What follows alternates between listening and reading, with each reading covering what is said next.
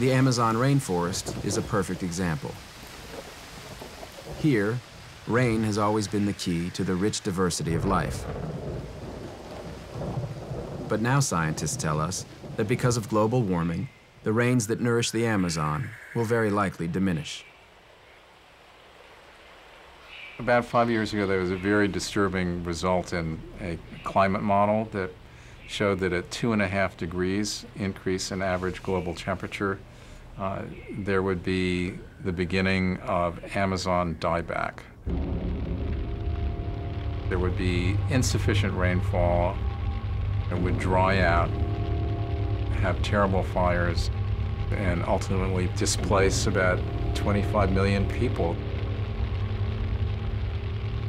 In the Amazon, we would lose over 1 billion acres of trees that presently absorb vast amounts of CO2 from the atmosphere.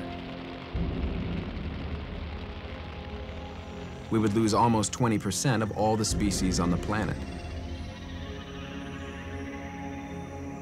And with them, we would lose the genetic information in plants and animals that could lead to the development of new drugs and cures for diseases. How important is biodiversity? I don't know. How important is a nest to a bird?